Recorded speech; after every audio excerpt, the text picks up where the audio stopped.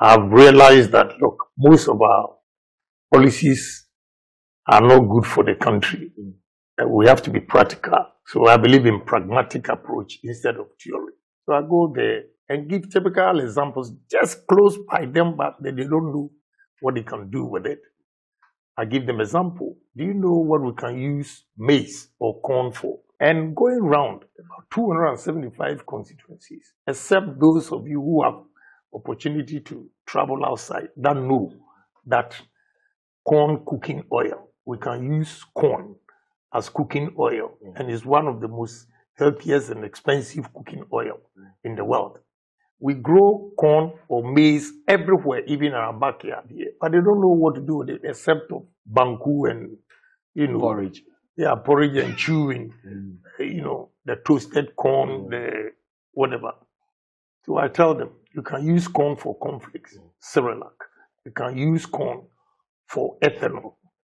And when you mix corn ethanol with our petrol, the cost of our petrol will go down by 20%. So why don't we take advantage of that? We can use corn for poultry feeds. But all these things, we are not doing and keep importing.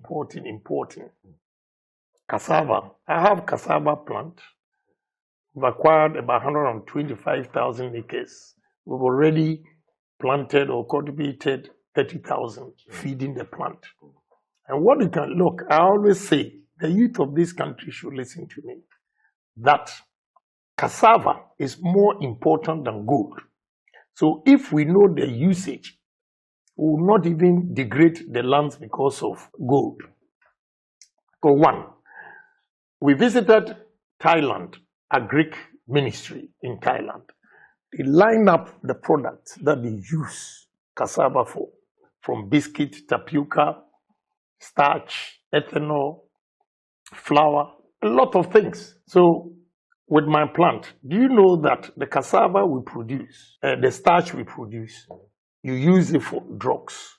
All pharmaceutical industries, every drug they produce, there is starch in it. So the demand all over the world is so high that if we have about 300 cassava plant companies in Ghana, we'll have demand all over the world. We can use the same cassava flour. We can use the cassava for ethanol. We can use the cassava for the tapioca, your banku you eat, agbelema, and all those things. When you put them together, we can use cassava for 40 different products. Young man, here, when you open, you can plant cassava. So I give them practical examples. We use the palm oil to produce frito oil, to produce soaps, even the byproduct of the husk. When you go to Benso, for instance, they use the husk to generate electricity. We got 30,000 acres to feed the plant. And my estimation, first 18 months, we should build the factory. And the same first 18 months, you cannot get cassava to plant 30,000 acres a year. It will be in batches. So 6 months, you cut it. Another 6 months, you cut it. So by the time you complete about 40,000 acres, the plant is ready to feed the factory. So we are not going to go into agric without the agro-processing. Hell no, we are not going to do that. Another example, say, why should we always import fish into this country? Because June, July, August, the bumper harvest, the fishermen will catch the fish. They have no place to store it, to throw it back into the sea. So we need cold stores. But my brother, you don't need a cold store without a blast freeze machine. You need a blast freeze machine where it will blast freeze the fish at a lower temperature, minus 41 degrees, for 24 hours. And before you move it into the cold store, minus 12, minus 14. If you cut the fish and you store it straight, put it into the cold store, it will not meet international standards. All these things I told them in the committee. Do you know what one of the technical guys said?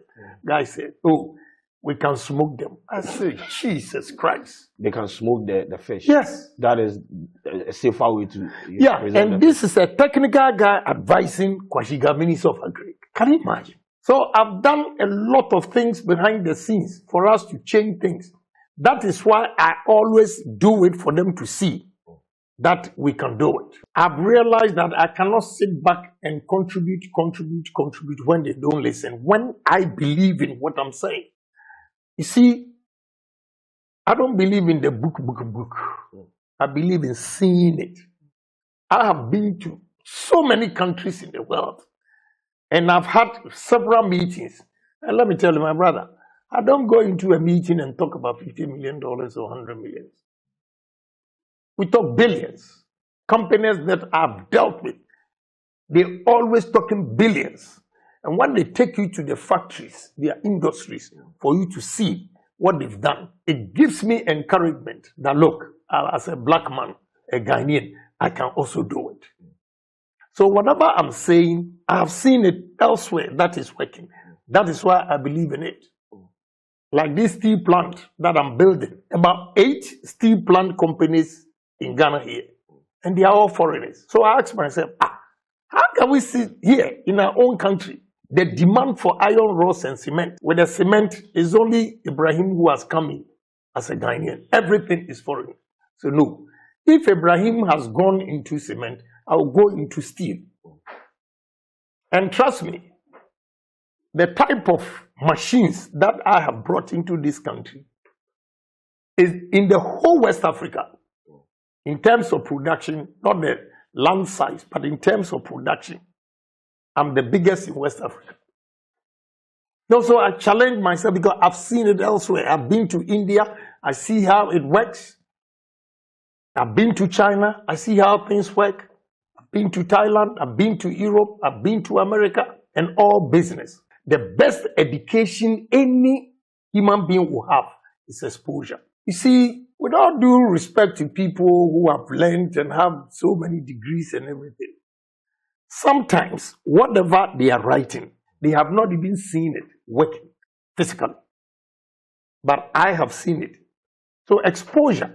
You see, those Ghanaians who travel outside the country, seeing what they see over there, when they come, their perception to things change.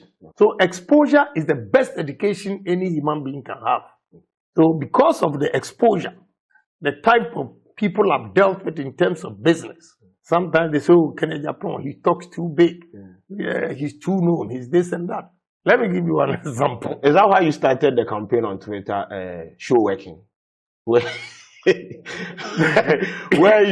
there was a day that you basically profiled all that, like, I did this, I did that. People had zero idea about a lot of things. Yeah, because when you go out there and say, they think you are bragging. So I'll let you see. Sometimes you passing by what I own, but you don't know I'm the owner. I just keep quiet. But it's about time I have to encourage the youth to take their destiny into their own hands. I don't feel shy giving them my background. My background will encourage the youth that all is not lost. Then I show what I've been doing, capable of doing, coming from that humble beginning to where I am and where I want to go. I showcase all these things to motivate the youth of this country to take their destiny into their own hands. I go out there, showcase it, so that the perception that, oh, he's a braggart, he's this. Well, I'll tell you what I've done. And if you go there and I've done it, am I a braggart? I said I'm going to do it. And I've done it. So what's your problem? Emulate Agyapong and you'll be successful. That is what I want to inculcate into the youth of this country.